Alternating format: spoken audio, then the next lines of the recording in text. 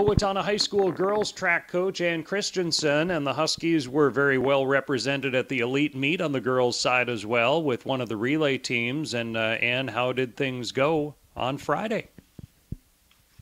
Well, it went really well. The girls, they're just so fun to watch, and they had a fantastic race. They dropped 3 seconds off their best time, and so they came in fourth with a 1:45.38. So that consisted of Steph Kretlow, Sid Schultz, Carissa Gregory, and Margot Octakirk.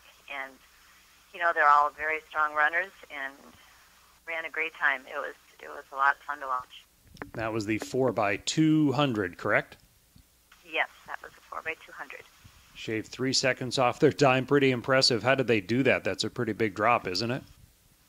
Well, you know, so far up until Friday night, they really hadn't been pushed by anybody. And so, you know, they're running fast, but not having that, you know, somebody to chase or do anything. And so that helps. And we just keep refining their handoffs. And, of course, you know, early season, you expect to keep dropping time. So we hope to keep getting even faster.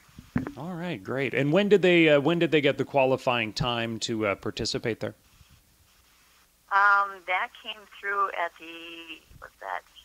JM, I believe it was. So they were close with their Austin invite time, but they've been flirting with that time quite often, so they've been running it well. So a fourth place finish at the elite meet for the 4x200 group, a fantastic way to spend a Friday night.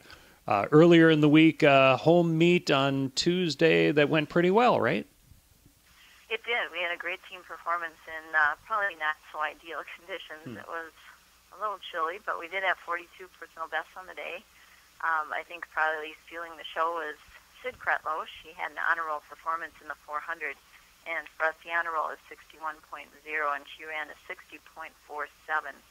And so that was another fun one to watch. And there, too, she wasn't really pushed in that time. Just missed getting her in the elite meet. Maybe if she'd have been pushed, she probably would have made that. Other first places or notables to pass along from Tuesday? Yeah, we won 9 events on the day, and probably should do the team score, too. We won that meet with 92 points. Mankato West had 81, and Albert Lake came in with 13. So when we look at our 100 hurdles, Toria Cook took first place there, and we also had a first from our 4x2, and actually I guess that's their season best was there up until last night. And then our 4x1 also won, and that's the same group of girls. They had a season best time there as well.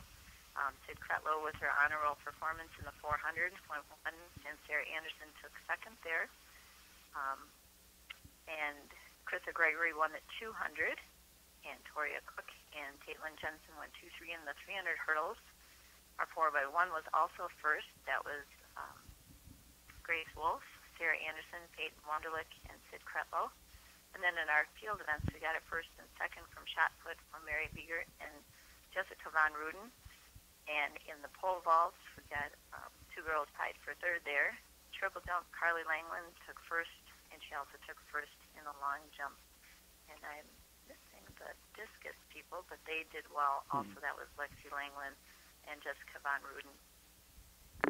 Great. What does the week ahead hold for the Huskies? Well, on Tuesday, we get to travel over to Winona and go against Winona and Northfield. And maybe I've asked before, but who are the Big Nine, the top teams in the Big Nine in your estimation right now? I would have to say it's Century. They looked pretty tough. We had the Austin invite last Saturday, too. We could talk about that, too, if you want to. Yeah, yep, go ahead. Give us the notes on Austin.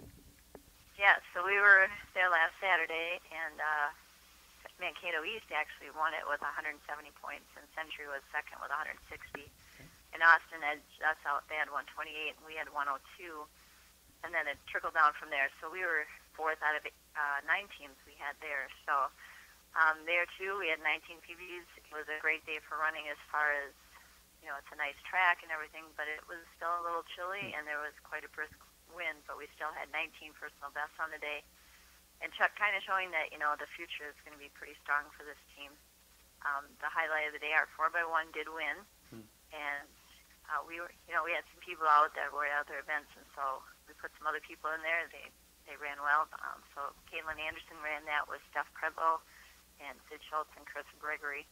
And then we had some second-place finishes from our 4x1, which was Allie Goldberg, Emily Rorick, Sid Hunst, and Sid Kretlow.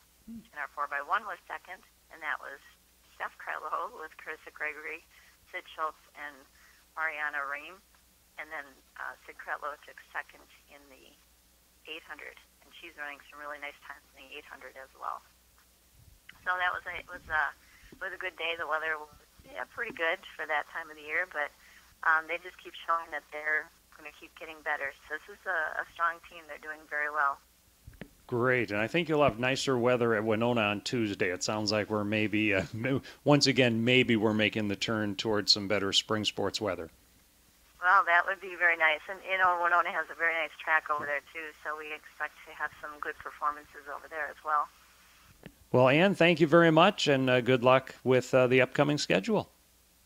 Thanks, Roy. I appreciate it. All right, once again, it was a fourth-place finish from Owatonna's 4x200 relay team at yesterday's Hamlin Elite Meet. Coach Ann Christensen for Owatonna Girls Track on KRFO.